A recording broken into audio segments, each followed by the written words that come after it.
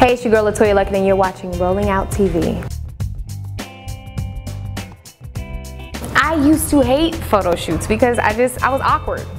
And of course I started like having photo shoots at the age of 13, 14. I really didn't know what to do with my hands or my face or where my lighting was. It was just a process. It was crazy. But now I think, you know, the more photo shoots you do and the more you grow into, you know, yourself and who you are, the more confident you are. So it's a different kind of thing for me now. I enjoy them, you know what I mean? I think Instagram helps with that. You know, you get into your selfie moments, you're like, wait, my cheekbone does this over here, da-da-da, whatever. So now I think it's been able to, unfortunately, due to Instagram, it's been able to help me with, you know, find my light and my angles. Just finished look 1. Isn't this beautiful, this whole rustic piece behind me? And I love the lime green, honey. My ginger red hair. I'm excited to see the rest of the looks. Stay tuned. I'm all about growth.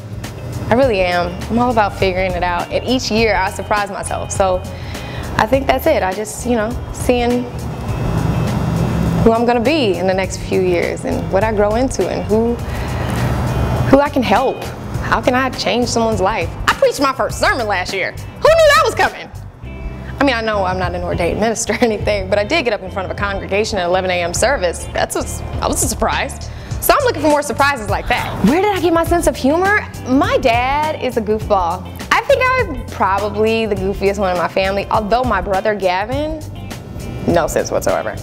I think it's just me and my brother sitting at home alone after school on some days and talking to each other and cracking each other up. We had nothing else to do. I mowed a few lawns in between, but you know what? Here it goes. I've learned to laugh at my pain. I'm not stealing that from you, Kevin Hart. It's just how I feel. It went with the moment.